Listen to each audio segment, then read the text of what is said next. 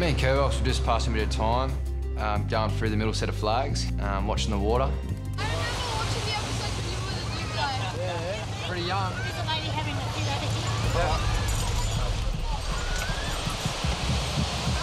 Yeah, boys, this is Can-Am. I need an ambulance. I've got a lady having a fit. Just in front of us, so far about 30 metres up the beach. She might run up there now. Ambulance, thanks.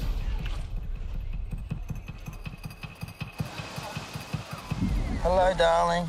Can you hear me? Hello. Can you hear me? In any situation where someone's unconscious, you know, your blood's pumping, your adrenaline's rushing, you're not a doctor, you don't know what's going on, you just sort of assess the situation how it is. Is there any relatives or anything with her?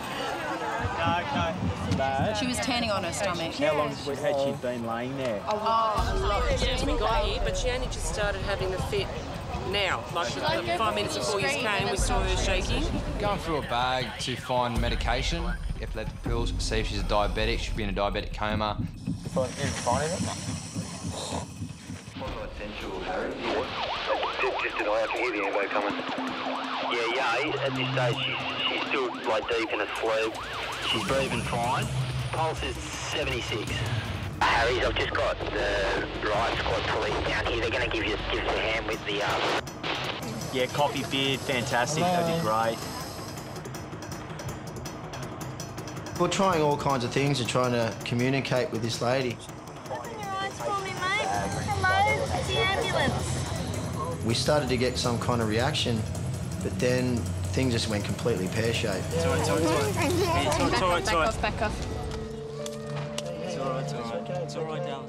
The big shock was she came to, she regained consciousness, and then we realised she was deaf. What's your name?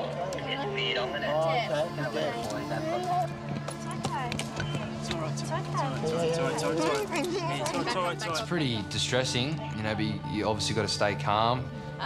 Let's try and work out a way of getting her up the beach. Well, ultimately, the paramedics needed the police assistance. Well, they had a duty of care, I think, that they had to see through. So, unfortunately, even though she didn't want to go with them, she had to. Because if something was to happen to her, well, there's a neglect there.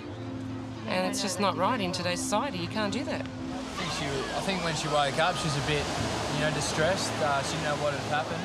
And I feel for her, but, you know, at the end of the day, we're just trying to do our job and, you know, she's getting the best care possible at the hospital as we speak.